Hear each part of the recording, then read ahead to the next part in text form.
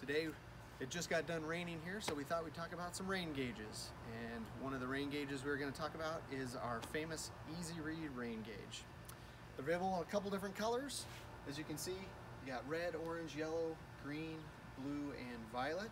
So you have your color choice. Thought we'd talk about a little bit how to take them out of the package, how to put them in the ground, mount them properly, make sure you have no problems with your rain gauge. So let's take a peek at them. So here's our rain gauge here. It's actually 21 inches tall, and that's just with the tube, the funnel, and the plug. If you stake it in the ground, it'll be a little bit taller because you're going to have the stake there as well. So as we look at it, you'll see there's bright markings. There's also a nice little orange float, so you can read this thing from 50 feet away. Plus, if you're a little bit farther away, you should be all right there too. So I thought we'd show you how to take it out of the package, how to put it in your garden, or on a post, anything like that. So let's do that real quick. First thing we'll do is we'll pull that off, and we're going to take the stake on the back side. We're just going to pull it right off. So this comes out in its own little piece. You got the rain gauge part and the stake part here. There's a pin right on the back side here on this hand card. We'll just pull that right out, and it just leaves us right with the stake part and the hanger. There's also this little white pin right here. We're going to take that guy out and make sure we don't puncture our fingers. Take that guy out, and we won't need that anymore either. So now the stake is two pieces, so it will slide right out. This part will go in the ground, and this part can go right back on the rain gauge. One thing, when you put this in the rain gauge, this is going to slide up into this receiver right here, and this little foot at the bottom needs to connect in on the bottom part here, and we just give it a little push. It'll kind of snap right back in, and it'll be nice and stable there. So what you'll see is when you look at it, you should see the green part all the way along the back, and that'll be key for reading it from a distance. So let's head over to the garden here real quick. We'll show you how to throw it in the garden. We'll stake it in the ground, show you there's a couple tricks that will eliminate some problems that you might have. So let's take a look at that. Let's walk over to our garden, take a peek here. Oh, and as we're headed over here, let's take a look. We have a really cool spider. So let's take a peek at the spider here real quick. And you can take photos too. Okay.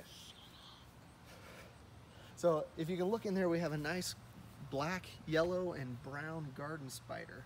Can you take a peek at that? Can you get that? There it is. That's pretty cool. Pretty cool spider. All right.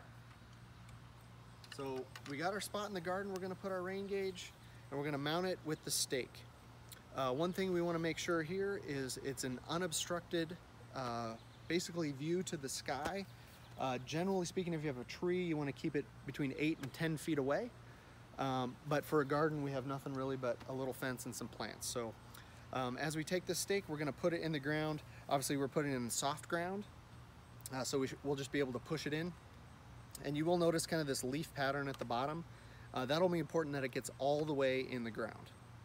So as we do that, we'll just basically shove it in the ground, and it will be a little flexible to start, but we'll want to make sure that that leaf goes all the way in the ground so it disappears. And we slide this guy. You'll see the back side of this will slide right in here. So we'll slide that right in there. And see this gap here? You don't want that gap. We got to make this ground level. And the reason that's important, because if you don't, it will swing too much, and then it won't catch all the wind. So this, you can actually just push this right down in the ground. See if I can do it nice and slow. Be careful there. And it's at ground level. So now it won't move very much. So that'll keep it, if it's windy, anything like that, it'll keep that from blowing around and missing some rain, so you have a more accurate rain total there. So one other thing you can do, you can always take a hammer. You can hammer this in the ground if you want. One thing you'll notice is that it's about a ½ inch from the bottom of the second slider to the ground. That's about where you want it, so that we'll make sure that it won't move around when it's windy. So, and of course, you can take this guy when it's full of rain. If you want to empty it, obviously you just unslide it, flip it around, water comes out, slide it back in. Pretty easy to do.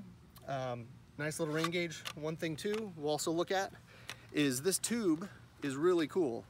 If you look at the bottom here, there's no O-ring.